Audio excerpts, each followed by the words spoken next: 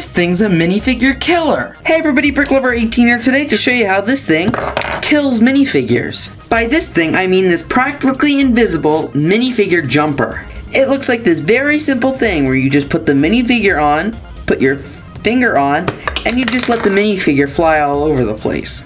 Let's use these legs as an example. They are light gray legs and they are slightly used, but other than that, they are in good condition. The important thing is to remember how good the bottom of these legs look right now. Now what we're going to do is we're just going to put the rest of the minifigure on these legs. I know they don't match, but I just don't want to ruin a perfectly good pair of legs, because that's what this thing does. Ruins them. We're going to put the minifigure on them. It goes in just like normal studs. Now let's just have some fun and bounce this minifigure around.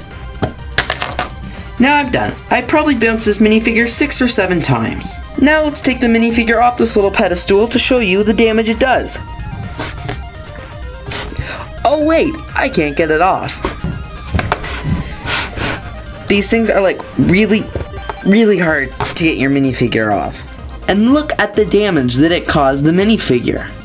Looking at this angle is perfect. You can see the damage on the back of each of these little circle parts on their legs, where the plastic has been indented just because I added this thing in. I mean, it's not that noticeable, but it happened just after 6 uses of this little plastic thing. These are just really cheap used legs, so I don't really care that much. It's just the point that I just don't like the idea of putting like a $10 minifigure on something that will wreck the minifigures.